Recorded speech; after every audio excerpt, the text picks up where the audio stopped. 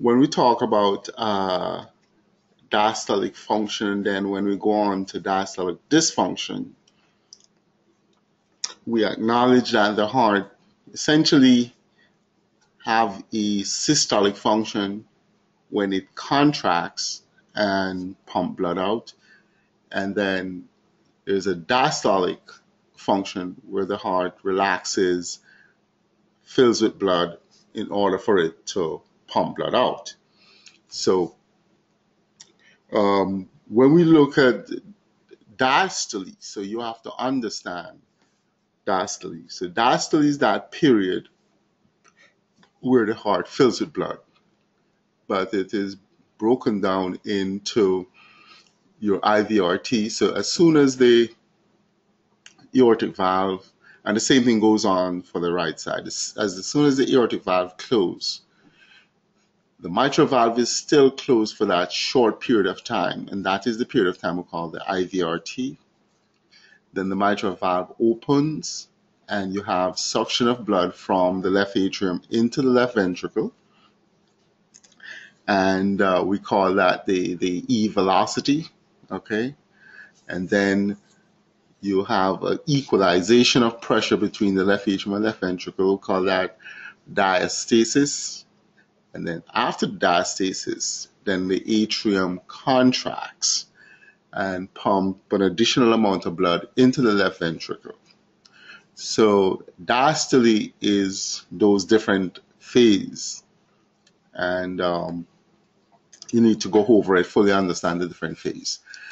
And but there are things that we use to assess the diastolic function. There are parameters that we use to assess how well the heart is relaxing and filling with blood. And some of those things is we look at the mitral inflow, and we talk about the E velocity. So the E velocity gives us a good indication of how well the heart is filling. I would say it's a suction. So it's usually in a young, healthy individual, it's a fairly good number. It's usually above 1 meter per second. And what we call, so when you look at the E velocity, so you have to measure it, and then we talk about the deceleration time. The deceleration time is the time from peak E to the baseline. So that also, you can use that to assess diastolic function. The normal deceleration time is probably about 150, 160 to about 250 milliseconds. And then, you have the diastasis. The diastasis is not evident in some patients. And some patients is fairly prominent because we talk about equalization of pressure. So there is no flow in diastasis. Sometimes it's extremely short, so you can't really see it. And if the patient is bradycardic, then sometimes you can see it on the Doppler tracing. And then the A velocity, it's a very good indicator of your diastolic function and hence dysfunction. When we talk about left atrial pressure, when the left atrial pressure increases, then your A velocity also increase. Okay? So when the left atrial pressure increase, your A velocity also increase. The ratio, your E to A ratio, is a very important one. As we mentioned before, in a normal, healthy individual, the E is greater than the A. Your IVRT, which is the period of time. So remember, the first phase of diastole is your IVRT. That's usually about 60 to about 90 milliseconds. And if you have a problem with diastolic function, then it can either increase or decrease. So when we talk about diastolic dysfunction, that is, you have a problem with diastolic function, there are two, well, we talk about mildly abnormal diastolic dysfunction, where just the E velocity is smaller than the A velocity. So when you look at your E to A ratio, that E to A ratio is less than 1. Okay, so a small E and a big A will tell you something about the grading of the diastolic dysfunction, and we're going to go over that. Your deceleration time can also give you an indication of how severe the diastolic dysfunction is, and your IVRT. So when we look at diastolic dysfunction, we can grade it. The worse the diastolic dysfunction, you will get larger and larger A until you get to the worst stage. Then we talk about a restrictive physiology. So you can have just a mildly abnormal diastolic dysfunction, and we talk about abnormal relaxation. So if you look at the heart has to relax in order to fill with blood. So with early diastolic dysfunction, the heart is not relaxing properly to fill with blood. So it is a problem with relaxation. So the heart does not relax properly. So that's the early diastolic dysfunction. The heart does not relax properly. And then as the diastolic dysfunction gets worse, then you start having a problem with compliance. That is, the heart is not very compliant. Okay, so the early stage of diastolic dysfunction is a problem with relaxation, and then as it progresses, you go on to a problem with compliance. So just remember, the heart has to fill with blood. The heart has to fill with blood. So if it is not relaxing properly, it's not going to fill to its full extent. And as that gets progressively more severe, then the left atrial volume, because remember now, the atrium has to pump blood into the ventricle. So if the ventricle is not relaxing properly, if you start having problem with compliance, then the pressure in the ventricle is going to go up, and that's going to increase the pressure in the atrium. So the atrium is going to get larger.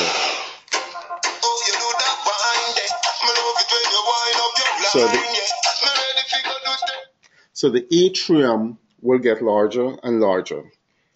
So as your diastolic dysfunction gets worse, then the atrium gets larger. So just try and see if you can if you can just try and put that in your mind's eye and think about it. So as the diastolic dysfunction get more severe, because the pressure is going to go up, the pressure is going to go up in the ventricle, the pressure is going to go up in the atrium, so the atrium is going to get larger. So the worse the stage of the diastolic dysfunction, you're going to get the atrium is going to get larger or bigger. Not only the atrium is going to get bigger, but the the the velocity, the A velocity will get a little higher. Okay, the atrial, the A velocity will get a little higher, and we talk about a pseudo-normal. So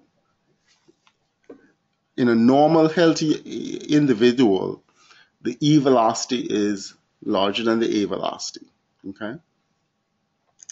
When you start having a problem with compliance, then the E velocity falls. So the E is now shorter than the A.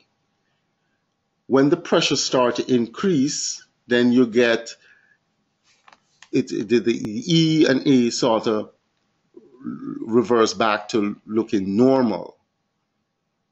Okay, so the E now becomes bigger than the A. So it looks normal. That's why we call it pseudo-normal, but it's not normal, because if you check the left atrial pressure, you're going to find that left atrial pressure is increased. You'll also find that the left atrial volume is also going to increase. And another very important indicator of diastolic dysfunction is the pulmonary pressures. Okay, the pulmonary pressures. We have not done hemodynamics. We have not done the right side of the heart, but we can check the pulmonary pressures. So just think about it again. As diastolic dysfunction gets more severe, you're going to have increasing pressures in the left atrium. That's going to put pressure on your pulmonary circuit, the pulmonary circulatory system, and that eventually is going to increase your pulmonary pressures. So pulmonary pressure is a very good indicator of diastolic dysfunction. Okay, so the worse the grade of the diastolic dysfunction, the greater the pulmonary pressures. And also the pulmonary vein flow, because we're talking about increasing the left atrial pressure. So if you're going to increase your left atrial pressure, then what's going to happen? Your systolic component of your pulmonary vein is going to get progressively smaller. So the worse the grade of the diastolic dysfunction, the smaller the component of the systolic component of the pulmonary vein flow. So when we put everything together, we can come up with a grading of diastolic dysfunction, which is just looking at the severity of the diastolic dysfunction. So you should have gone over the previous sessions so that you can fully understand what we're going to embark on today. We're going to look at how to grade diastolic dysfunction. So you should also take, especially when you're looking at someone with a normal left ventricular systolic function, age is very important, because remember what we said. A normal young individual, the E is bigger than the A, whereas someone, say, 60 and above, that's usually not the case. The E starts to fall, and the A in a lot of these individuals will be greater than the E. So if you see someone, say, age 20, and the E is much bigger than the A, that might be a normal individual. That may be normal. If you see someone at age 60 and the E is bigger than the A, that might be what we call pseudo-normal. So it may be diastolic dysfunction where you have elevation of the left atrial pressure to get what we call pseudo-normal. So the age of the individual, the age of the patient that you're studying is very important. In sedentary elderly, diastolic dysfunction appears to be due in part to increase in LV stiffness. So remember what we said. The first thing that happens when someone develops diastolic dysfunction is abnormal relaxation. Then as it progresses, you have increased stiffness. Okay? So if you get an older person and you want to evaluate for left atrial pressures, so remember your E to E prime, E to E prime, if it's greater than, especially if you're looking at the medial. So remember, with your E prime, it could be the medial annulus or the lateral annulus. If you're going to use the medial annulus, the E to E prime ratio is greater than 15. If you're going to use the lateral annulus, then the E to E prime ratio is greater than 13. And then you can have an average. You can have an average E prime where you take your lateral and medial, you add them and divide it by 2. So if you have an older patient and you do your E prime ratio and it's greater than 14, that's usually not normal. Okay? The E to E prime, if it's, if it's greater than, say, 15, if you're looking at the medial E prime, that's usually not normal. It suggests elevated pressures. Okay? Also, what you'll find out is that if you have someone who have, say they come to you and they have a E to A ratio which is greater than 1, so a fairly decent size E and a relatively small A. So they're 50 and you're not sure if this is normal or abnormal, because it could be normal. That is why we call it pseudonormal if it's abnormal. That individual, you can have them do the Valsalva maneuver. You can have them do the Valsalva maneuver and see what happens. So when you do the Valsalva maneuver, we usually say you strain, you force breathe against a closed glottis. Essentially, you have the individual strain, like if they're going to have a bowel movement or something like that, you strain. If it's pseudo-normal, say for instance, the patient does have diastolic dysfunction, a fairly decent size E and a small A, and they strain, that can, when you do the Valsalva maneuver, that can bring out the diastolic dysfunction. So they start out with a big E and a small A, but when you have them do the Valsalva maneuver and you look at the tracing, now the E becomes much smaller than the A. So you can bring out the diastolic dysfunction by having these patients who have pseudonormal to have what we call abnormal relaxation pattern. So the Valsalva maneuver is a very important tool that we can use when assessing diastolic dysfunction. Again,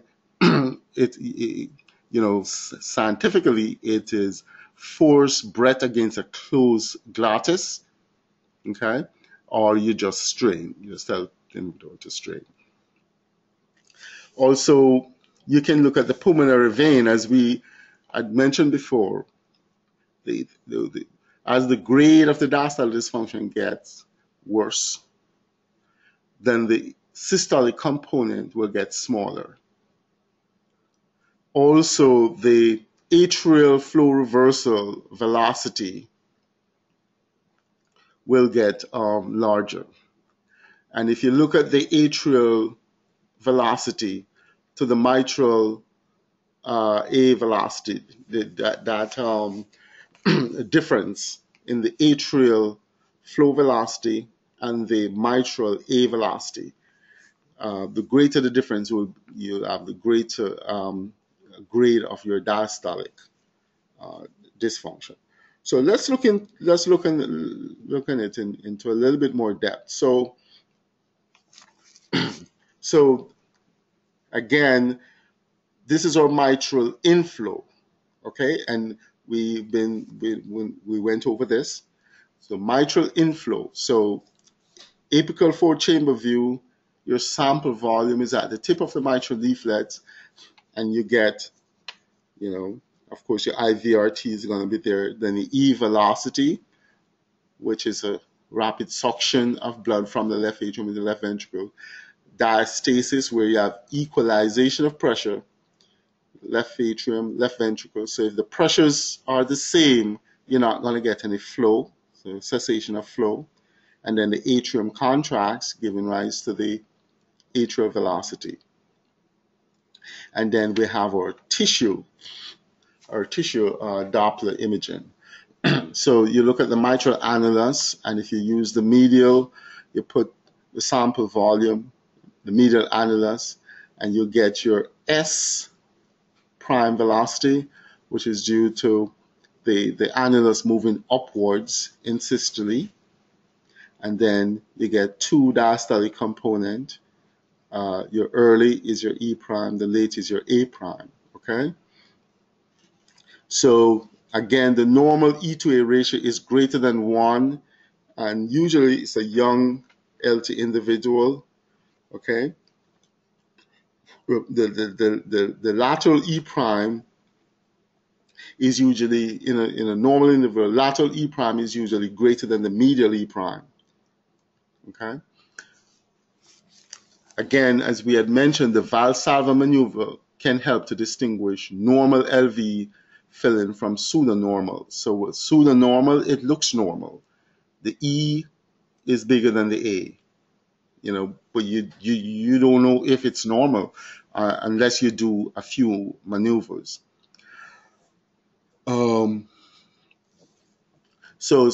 the Valsalva maneuver can help to distinguish normal LV filling from pseudonormal filling, and whether restrictive LV filling is reversible or not. Okay? When we talk about restrictive, so the restrictive pattern is when you take the E to A ratio. If your E to A ratio is greater than 2, your E to A ratio is greater than 2, that is what we call a restrictive physiology. So the early stage of diastolic dysfunction, you have a problem with relaxation. Okay? So the E smaller than the A.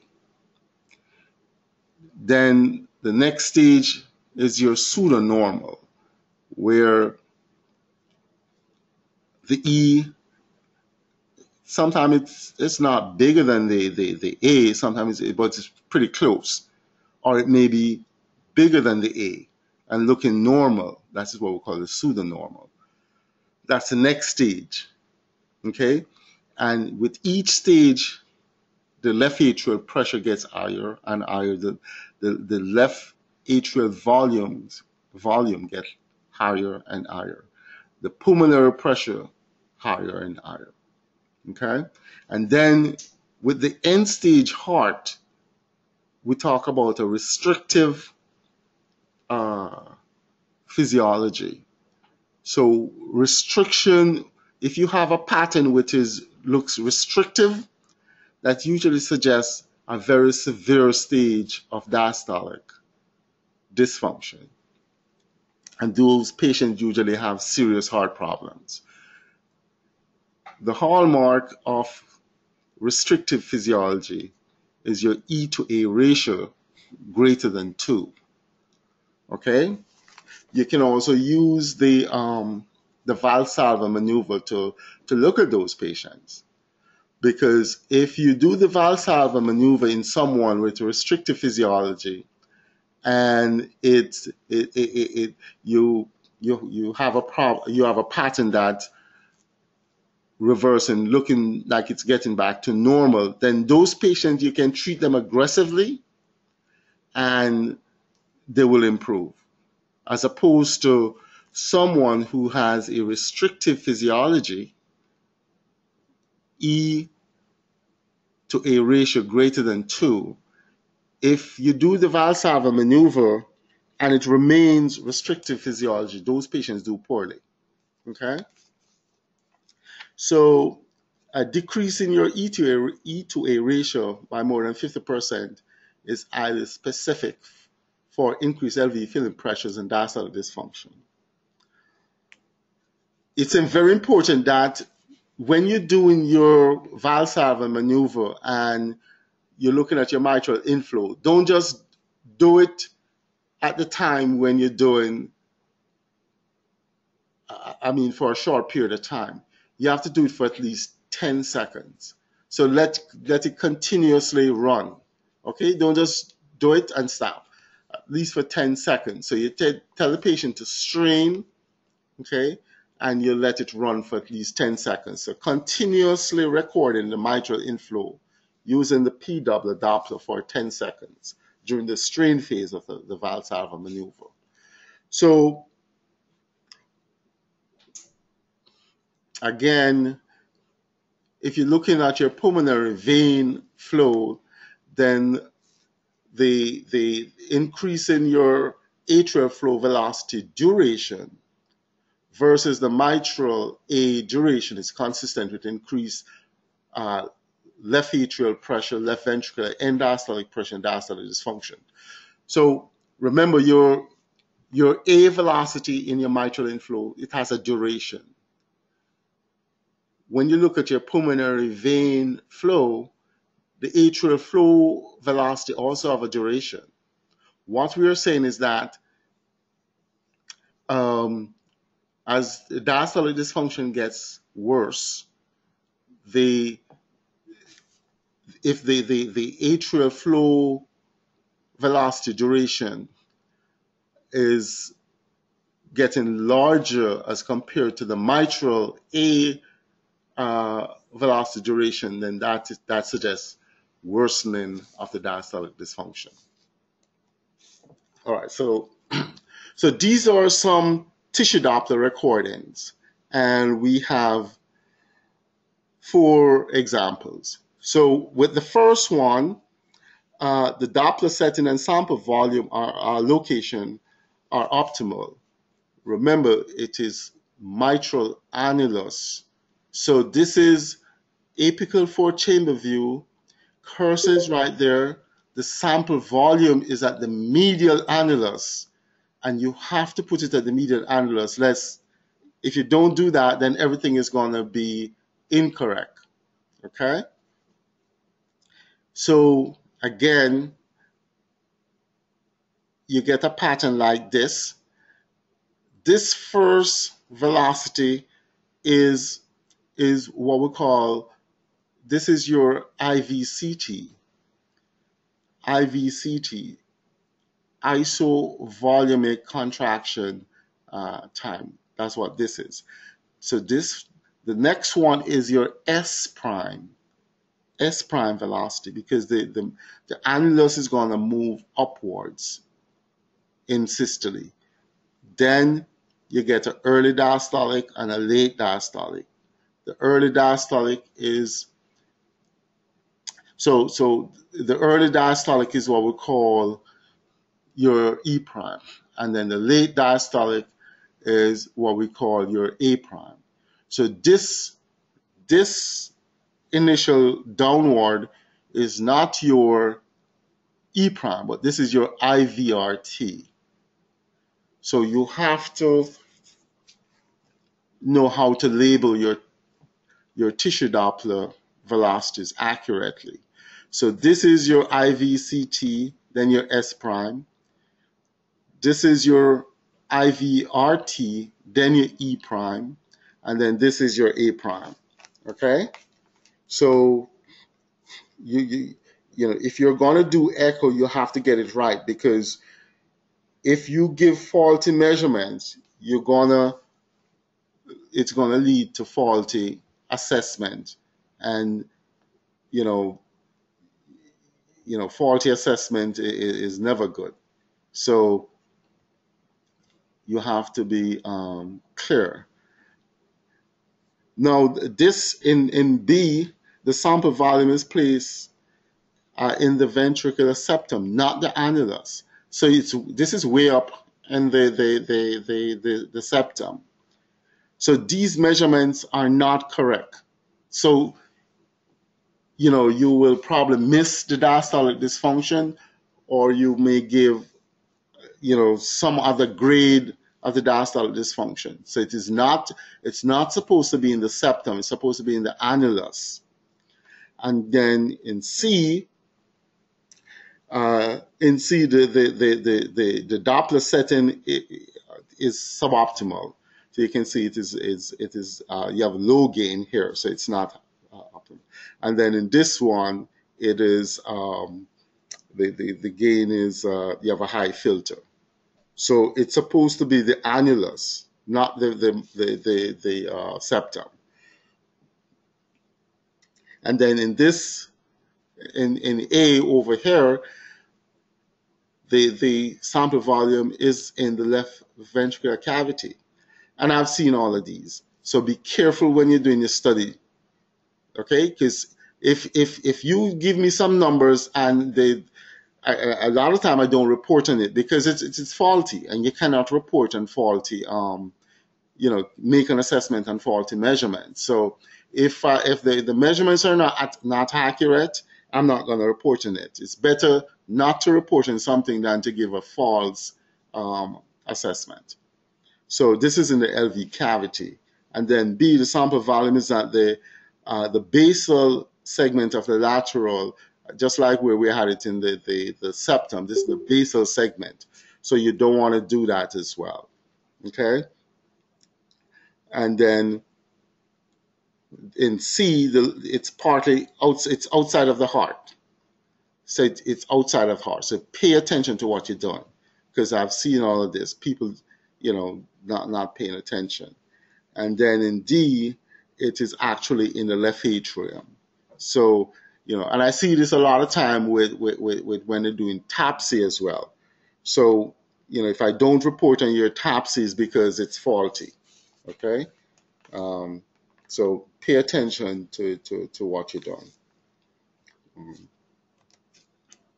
All right, and then if you look at so this is our Valsalva maneuver. So you have this pattern, which could be normal. So you have a big A and a big E, a small a.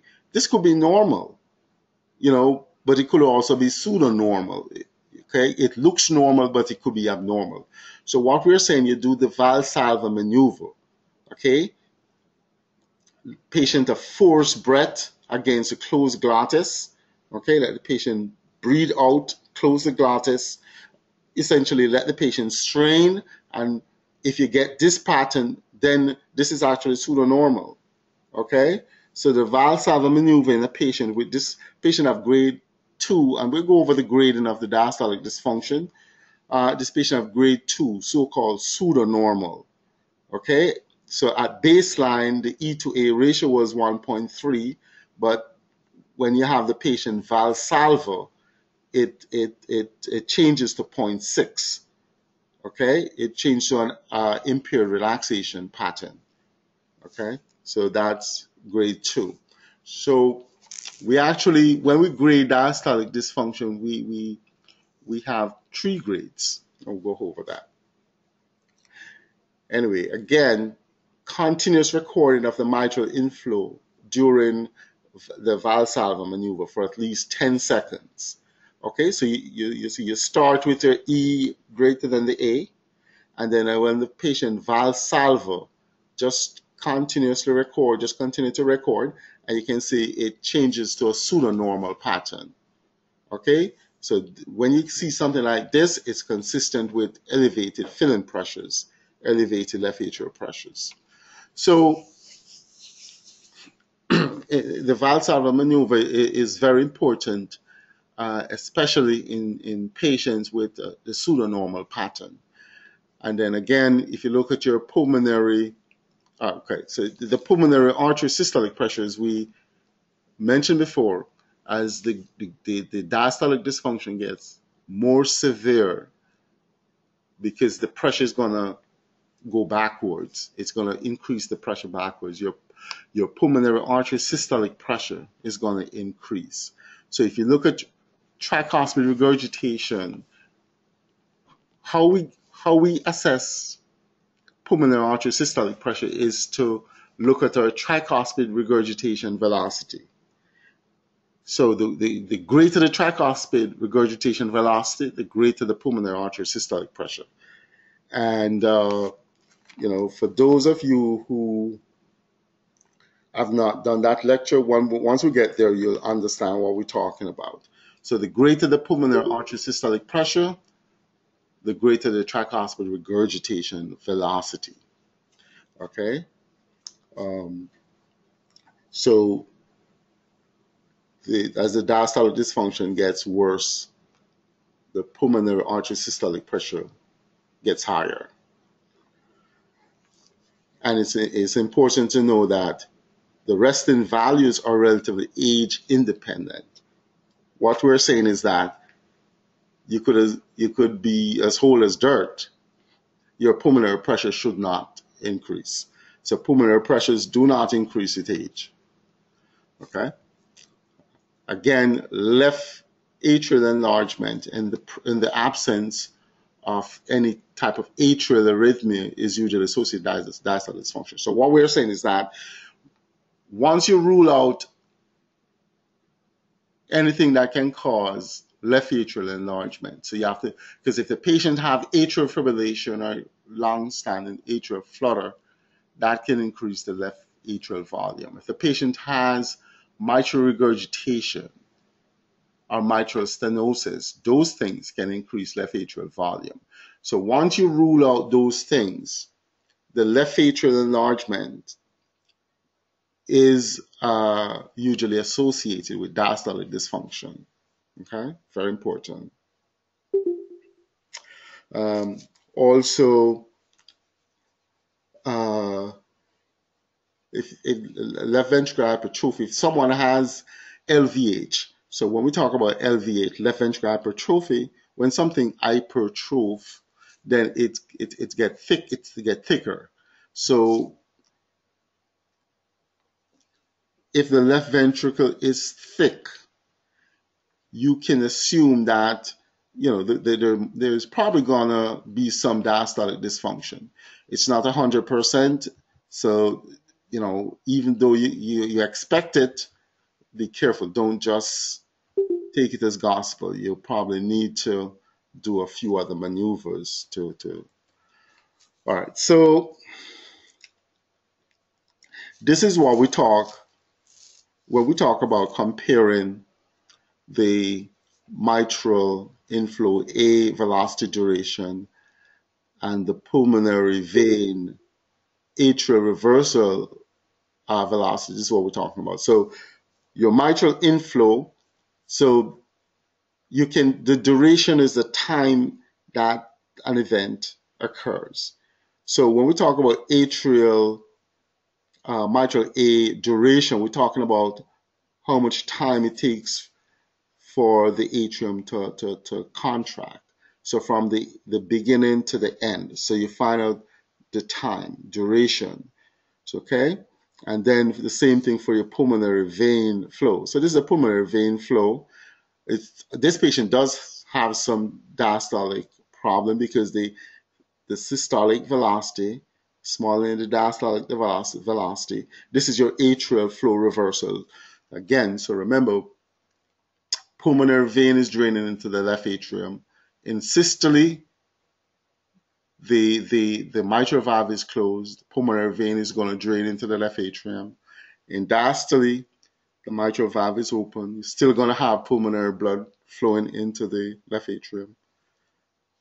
But when the atrium contracts, you're going to get reversal of blood flow into the pulmonary vein.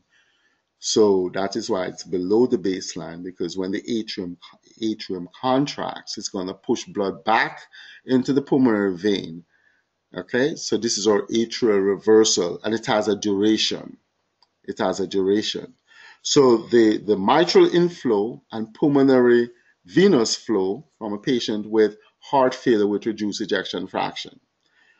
If you're keen, you'll see that your E to A ratio here is probably greater than 2.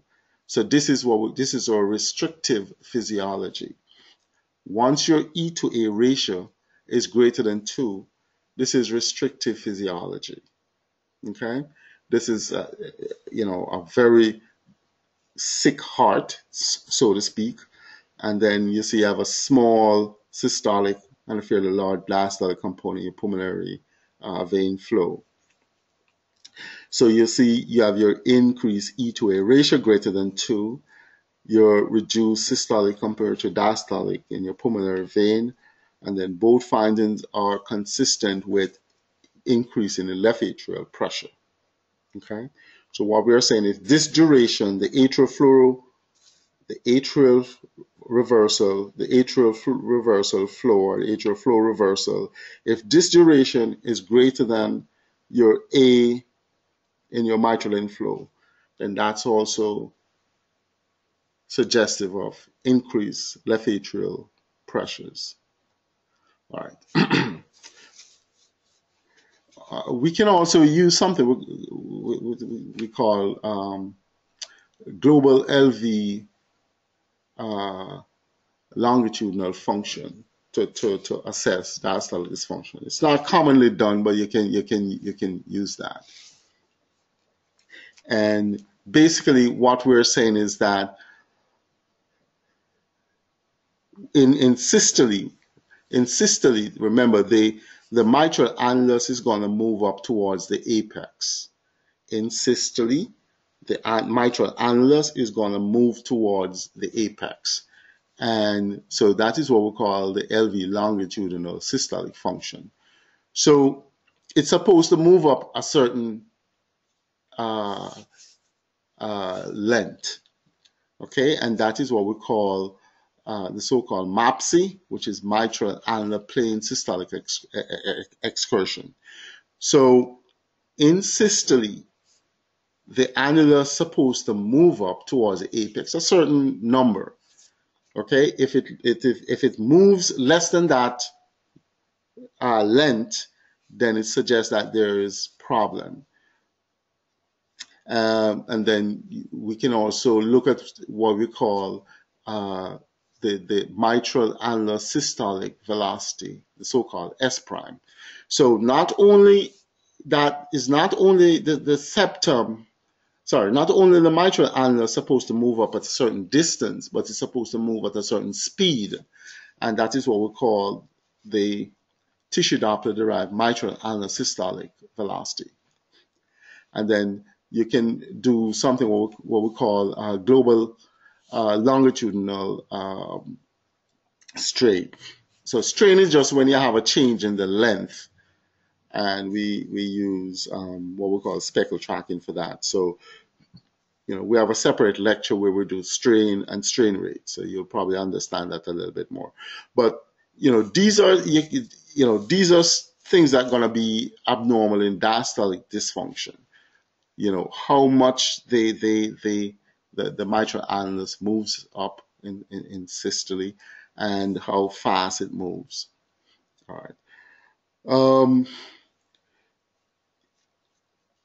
So this is in a patient with reduced ejection fraction. Okay, so if you look look at your mitral inflow, and you get a pattern looking like this. So your E is greater than your A. If you're not sure if it's normal or pseudo-normal, you can do Valsalva maneuver and see. But if you get this so-called L wave, so you have your E, your A, and you get something you've never seen before, so-called L wave. This L wave suggests increased left atrial pressure. So, you can see the E velocity was 96 centimeters per second, A was 65, and you get this mid-diastolic flow, the so-called L velocity. And it's present because of a slow and impaired relaxation and increased pressure. So your L velocity suggests increased pressure. Okay? All right, so look out for that. Again, you can see your so-called L velocity there. And then when you look at your tissue Doppler imaging, you get a surrogate. So, you get your E, this is the A, and you get this middle diastolic velocity. So this is your tissue Doppler equivalent of your L wave. Okay, it suggests elevated left atrial pressure.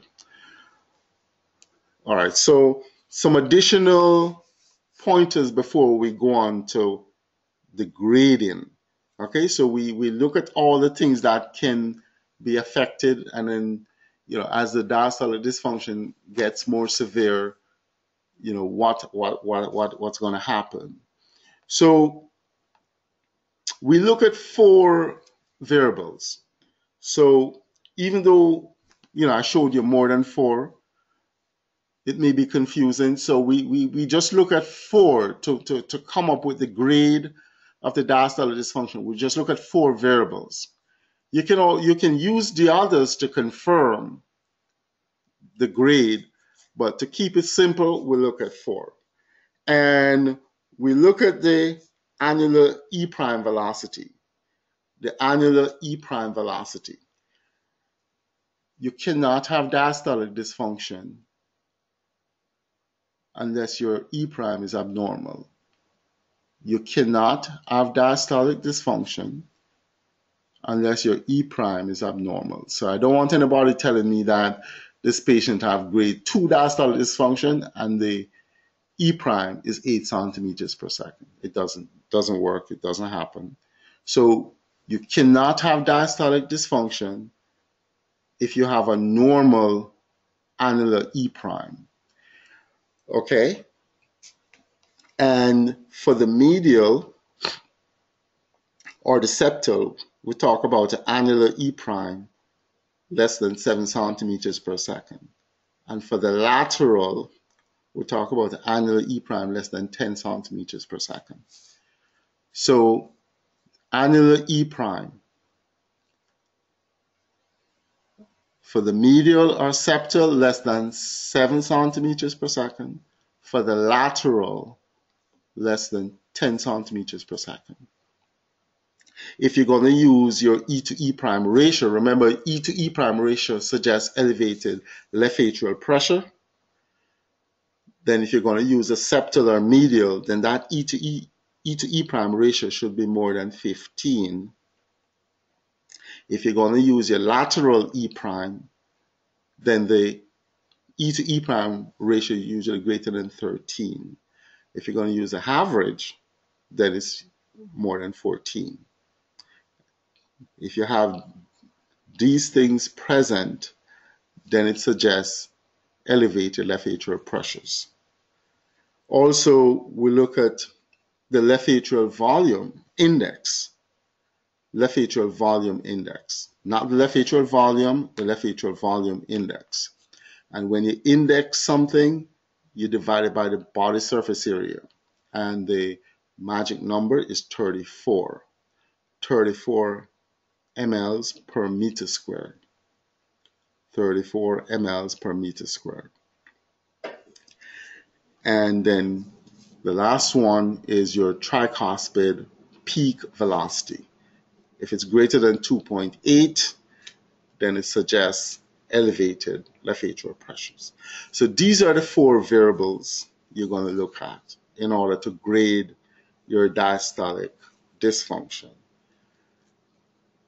Your annular E prime, if it's the medial, less than 7, lateral, less than 10, then the E to the EE prime ratio, EE prime ratio, you have to know which one you're going to use because the ratio varies with the site you're going to choose your E prime.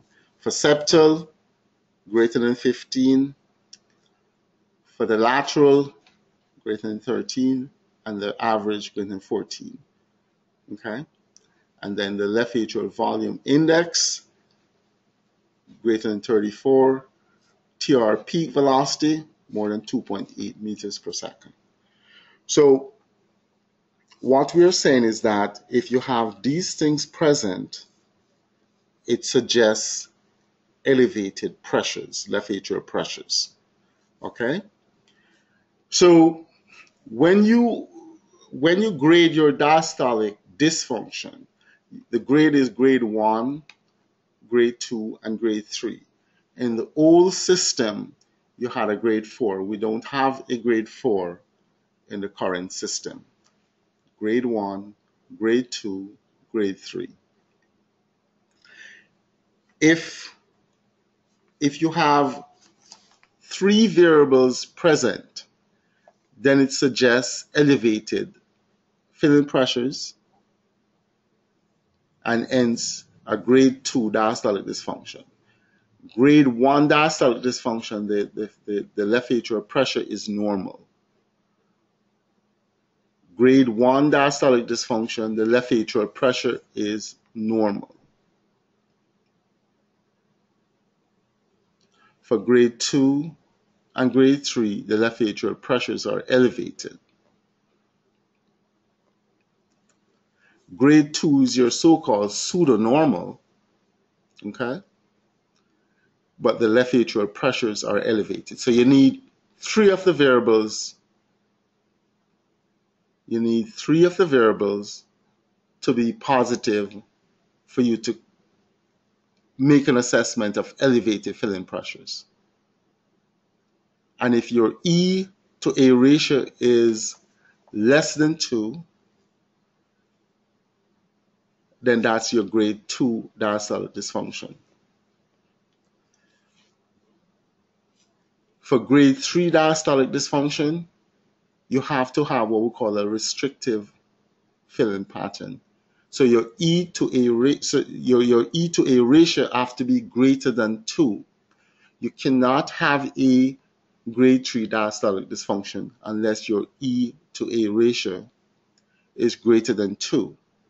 And then you're going to have the other variables falling into place, suggesting elevated left atrial pressures. So your TR velocity is going to be greater than 2.8 meters per second. Left atrial volume index is going to be more than 34. And your E to E prime ratio will be elevated. And the absolute value depending which one you're looking at. Okay?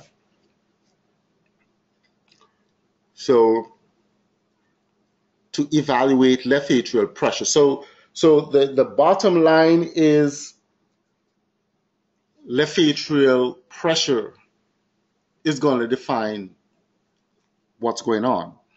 If you have a normal left atrial pressure and you have diastolic dysfunction, it's a grade 1.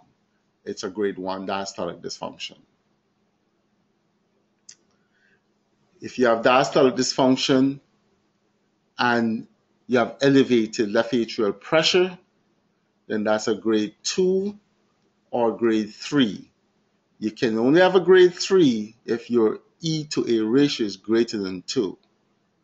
So the things that you're going to look at to evaluate filling pressures or left atrial pressure, your mitral inflow velocity to some extent.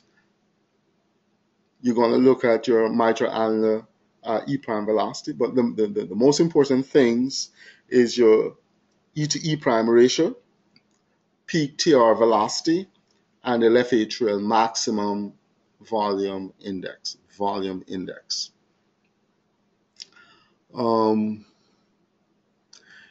Again, as we mentioned before, there are other variables that are going to be affected, such as your pulmonary vein or your LV global longitudinal strain by speckle tracking echo. But you can just use those things to support your assessment. Okay?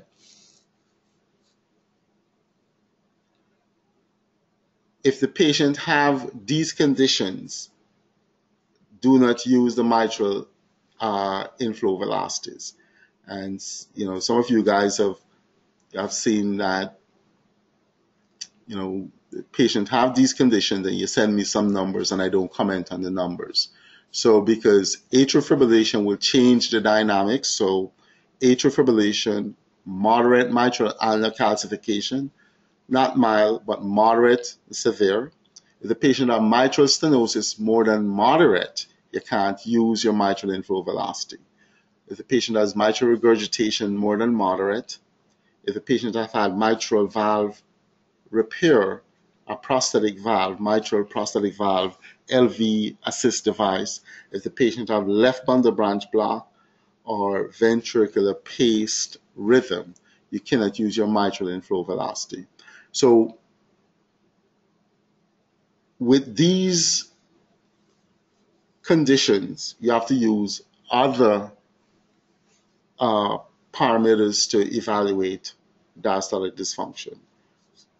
But your mitral inflow velocity, you cannot use in these conditions.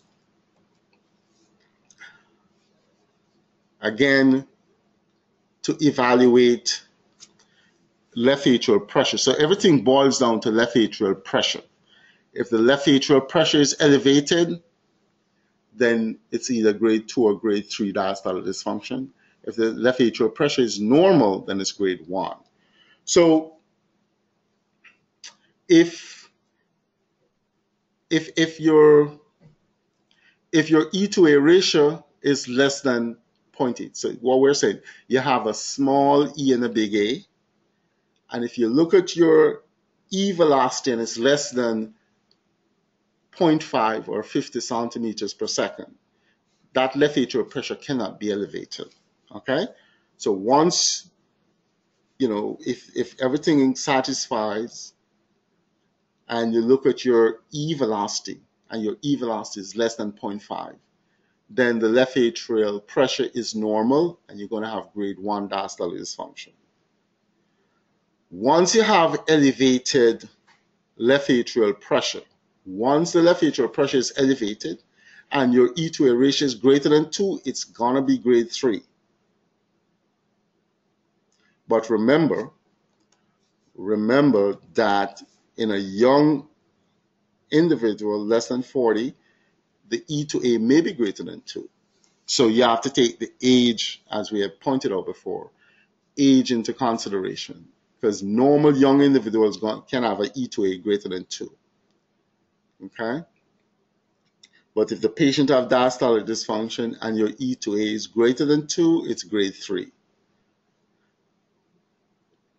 And then normal individual is going to have normal E prime. So if you get a 28-year-old with E to A greater than 2 and they have a normal E prime, that's a normal person, All right. However, if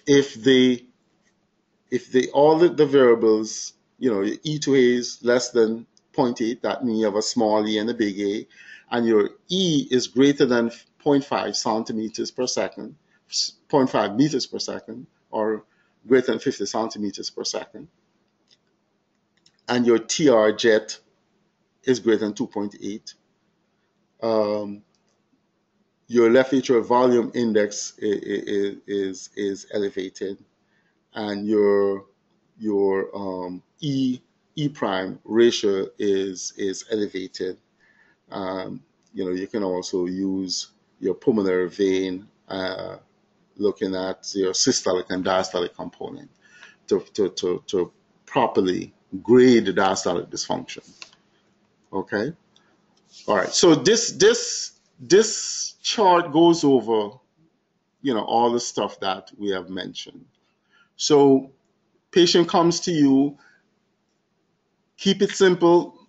You need to look at your four variables. Okay? So you need to look at your E prime, because E prime is going to tell you whether the patient have diastolic dysfunction, yes or no. If the E prime is greater than greater than 7 centimeters per second, the patient do not have diastolic dysfunction.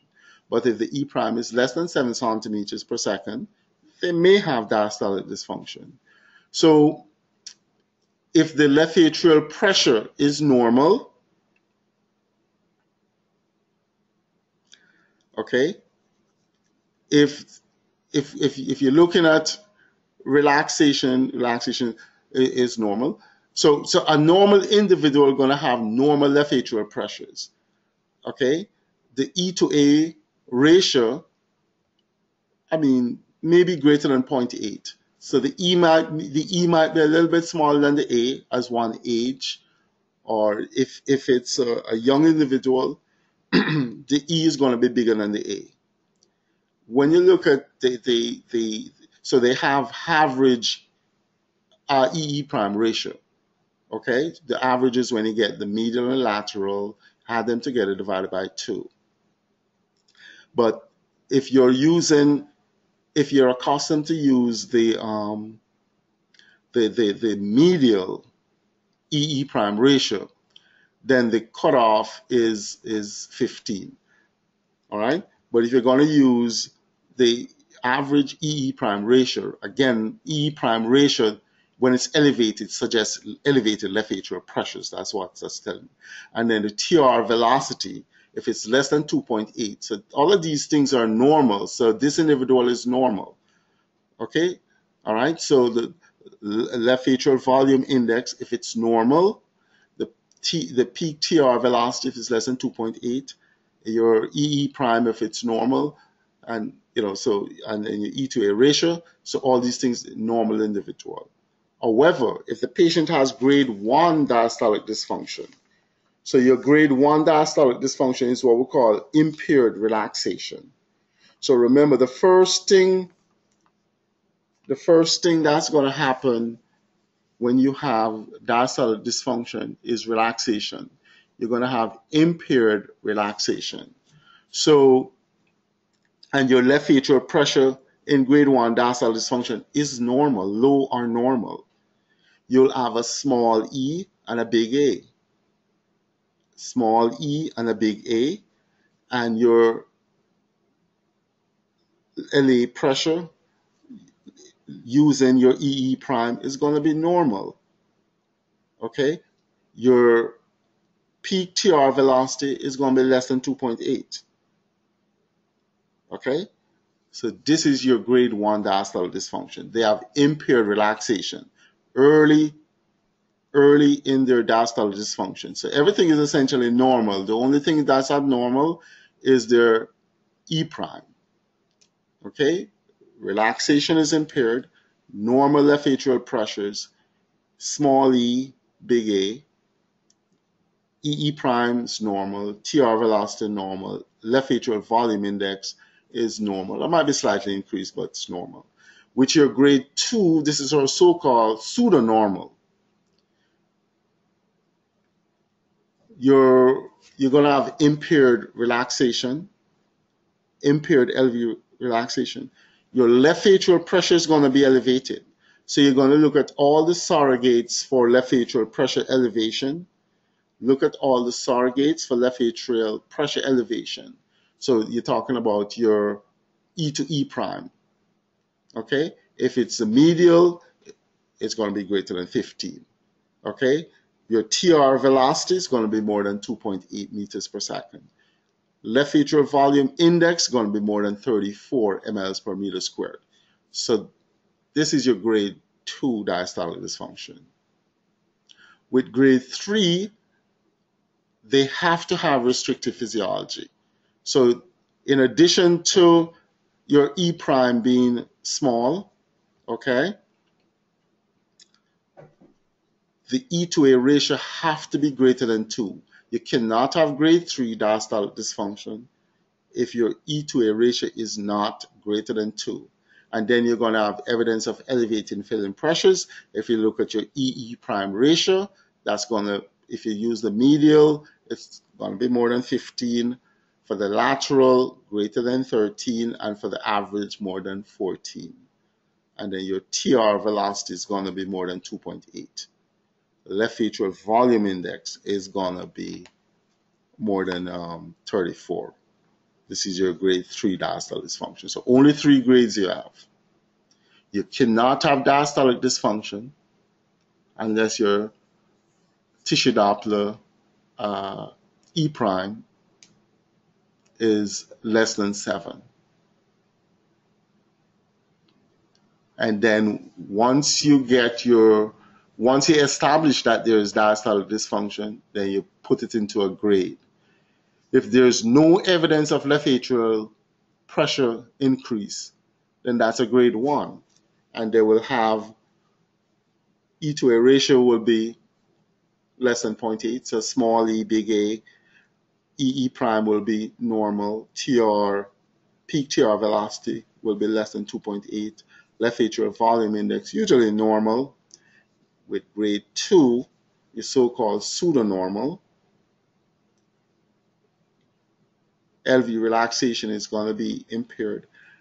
Elevated left atrial pressure. So all the things that suggest elevated left atrial pressures will be evident, such as your elevated EE prime, elevated TR velocity, increase left atrial volume index. And then grade 3, this is the important thing. You cannot have grade 3 diastolic dysfunction unless your E to A ratio is more than 2. Then the other things, elevated left atrial pressures as evidenced by your increased E to E prime velocity, increased TR velocity, increased left atrial volume index. So this chart just go over, what we have just discussed, the grading of diastolic dysfunction. So you need to go over it because proper assessment of diastolic dysfunction is important. Okay? So the important thing to remember, because it can be a little bit confusing, but first you have to make your assessment of diastolic dysfunction. If the tissue Doppler E prime, if the E prime is normal, diastolic dysfunction does not exist, and you move on. Okay? If E prime is normal, then tissue Doppler, then if your E prime is normal, diastolic dysfunction does not exist, and you move on. Then the next thing is to grade it. With grade 2 diastolic dysfunction, you have to have elevated filling pressures. You have to have elevated filling pressures. So TR velocity should be more than 2.8. Left atrial volume index should be more than 34 mLs per meter squared. And your EE prime ratio is going to be elevated. Grade 3 diastolic dysfunction, you have to have E to A ratio more than 2. E to A ratio greater than 2. So if you just do it like that, then you'll keep it simple, and you will be able to make the diagnosis in more time than not. You can use the other surrogates if you are having problems, such as your pulmonary vein systolic and diastolic velocity, your atrial flow duration compared to your mitral inflow A duration. You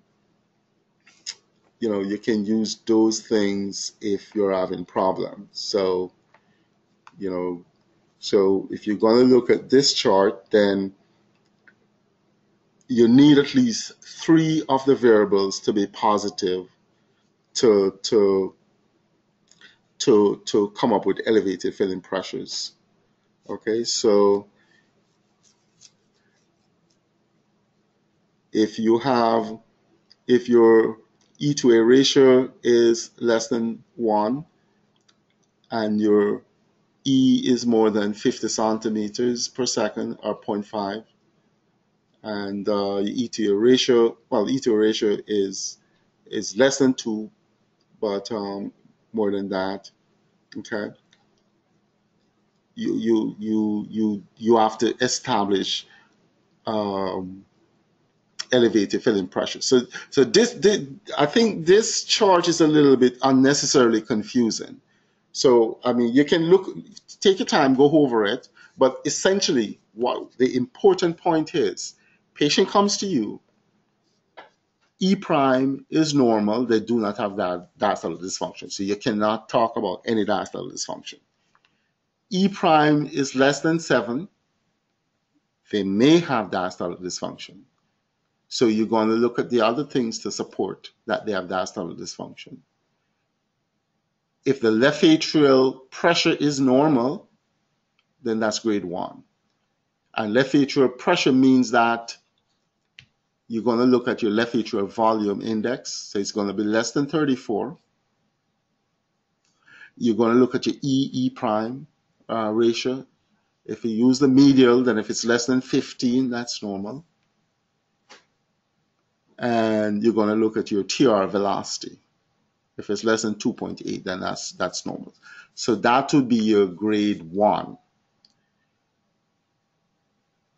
If the patient have diastolic dysfunction, that means your E prime less than 7, and they have evidence of elevated filling pressures, which are, so you need at least 3 of them to be positive. So E prime ratio is going to be elevated, TR velocity greater than 2.8, left atrial volume index greater than 34. Then that will be your so-called grade 2. However, if the E to A ratio is greater than 2, then that's grade 3. No question asked. Okay? So you can just go over this and make sense of what's going on. But essentially, you know, what I just told you, that's how you approach that. Again, look at the E prime. E prime normal, no diastolic dysfunction.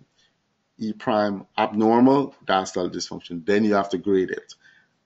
Simple. If the E to A ratio is greater than 2, restrictive physiology, grade 3. Left atrial pressure elevated, by looking at E prime, TR velocity, left atrial volume, and you can look at the other things too. If that's elevated, grade 2. Left atrial pressure normal, grade 1. So if you keep it simple like that,